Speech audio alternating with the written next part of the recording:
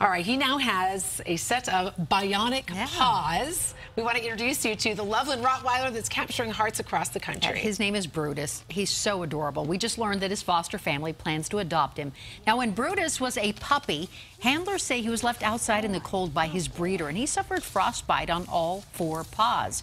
And rather than take him to a vet, that breeder performed an at-home amputation. Well, he was taken in by a rescue, and as you can see, he's recovering. But it was tough for him to play like a dog, to run and jump and enjoy a game of tug-of-war. But that's not the case anymore. A Denver-based animal prosthetic and orthopedic center teamed up with Colorado State University, look at Brutus, to get him up and running again. And I mean literally. Inside is all about soft comfort. On the outside, it's about recreating what would have happened if Brutus's toes were still there.